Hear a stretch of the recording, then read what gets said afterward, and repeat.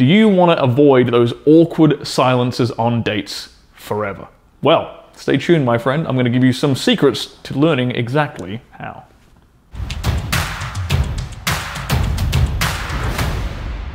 My name is Stirling Cooper. I'm an award-winning adult film star, former high-class male companion, and I'm here to help you improve your sex life. Knowing how to keep a conversation flowing is a crucial skill when it comes to having success in your dating life, in particular on the first date. So in this video, I'm going to give you guys some conversation topics that you can use, some questions you can throw out there that are going to allow for seamless, never-ending, almost effortless conversation between you and a girl. The key to this is to find topics and questions that allow you to reveal a person's values, a person's dreams, a person's desires, and what shaped those values, dreams, and desires.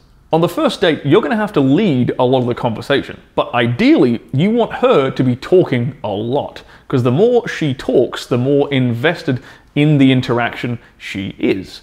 And the more you're going to find out about her, and the more she's going to eventually find out about you, and the two of you can get to know each other, as women like to put it. It's the ultimate irony that on the first date, or when you're first interacting with a woman, you have to carry the conversation. You have to actually get her to talk. It takes effort and focus to actually get her to talk. But then once you're in a relationship with a woman, they don't ever want to shut up. They never want to stop talking. And what is every woman's favorite topic? Herself. So the key here is also to ask questions that allow her to talk about herself in a positive way, and allow the two of you to start flowing back and forth in a very natural conversation. Almost like you've known each other forever. It doesn't feel forced in any way. It feels comfortable and very natural. Now, if you'd like to learn all of my tips and strategies for succeeding and getting laid on the first date, then I highly suggest you check out my ebook right here. So here are some of my favorite questions to ask on a first date that lead to practically never-ending conversation. The first one is one of my favorites, and it's, what were you like in high school? You might want to elaborate a bit more with that question and kind of lead her a little bit by saying something like, were you the popular cheerleader type, or were you like the nerdy, shy, hanging out in the chess club kind of girl? Right? Most girls, you're painting like two sort of extremes. Most girls are going to try and say something like, oh, I was the normal one in the middle. That's what most of them are going to say.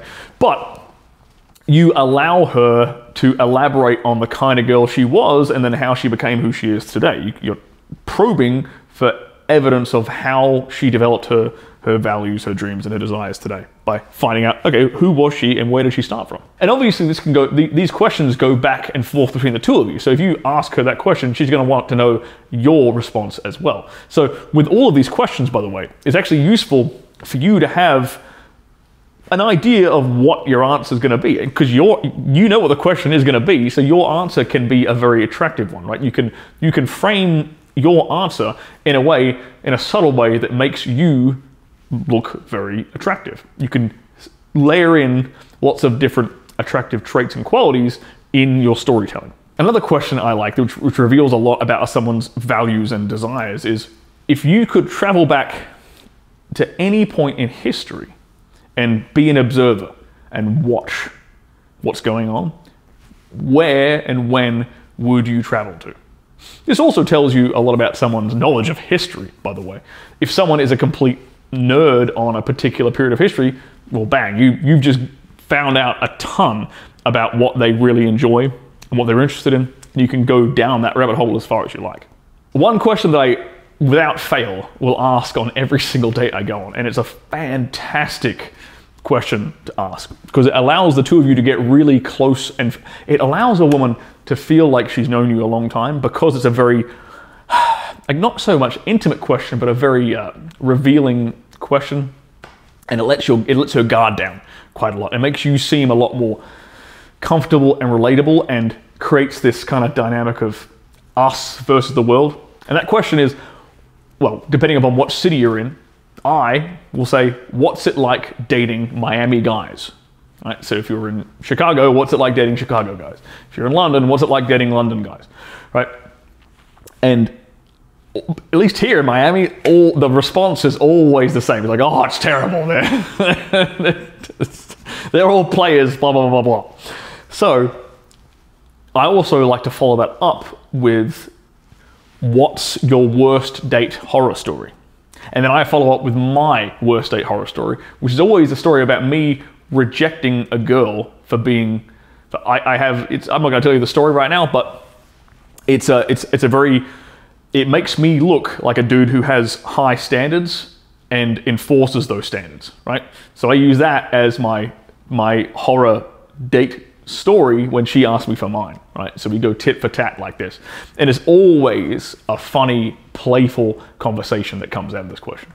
Another one I really, really like is, and this is similar to the first question, but it's slightly different in that I say, if you could go back in time and give your 12-year-old self some advice, what would you tell them? Because this reveals things about like her regrets. Like her regrets in life, maybe areas where she's felt she could have done better. It's actually reveals a lot of insecurities and vulnerabilities about a person when you answer, if someone answers this question very honestly. So you can maybe you can look out for some red flags by asking this question. Maybe you can learn again more about her dreams and desires and where she wants to go in life but hasn't necessarily gotten there yet. A really great game that I know a lot of my friends use as well on dates is the "Are they fucking" game. So it's like a voyeuristic, people watching kind of game. So the two of you are there, and again, it creates this kind of dynamic of you and her against the world, or like this sort of secret conspiracy between the two of you. It takes you kind of out of the we're on a date kind of framework and puts you in more of a framework of, oh, we've known each other forever, we're comfortable with each other, this is calm, relaxed, natural flowing conversation. So the "are they fucking" game is really simple. If you're in a bar, the two of you you're sitting down together, you just play the game and you look around at everyone else, all the other couples in the room, and you sit there together and you deduce by reading their body language, and obviously not being loud and overt about this, so you're being subtle, right? And that is part of the fun in the game. You have to be subtle and point people out without pointing at them and stuff. And it allows you to, it also allows you to express your knowledge of social interactions, express your knowledge of body language, express your knowledge of human dynamics. These are all attractive qualities, by the way. And so you can look at all the couples around the room and between the two of you, figure out, are they having sex? Is this a first date? Are they in a relationship? Have they known each other for a while? Are they newly? Is this like a honeymoon phase? Like, you can see and observe all these different couples and make a judgment on where they're at in their relationship. And so that is always a super, super fun game to play, especially if you're in a quiet lounge bar where there's lots of couples around. It's a fantastic game to play. One question I like to ask that falls into my particular wheelhouse is, if you could travel anywhere in the world, where would you want to go? Now, I'm a very, very seasoned traveler. I know a lot about a lot of different places around the world. I've been to tons of cities, tons of countries. I know a lot about little cultures all over the planet, subtleties in different cultures.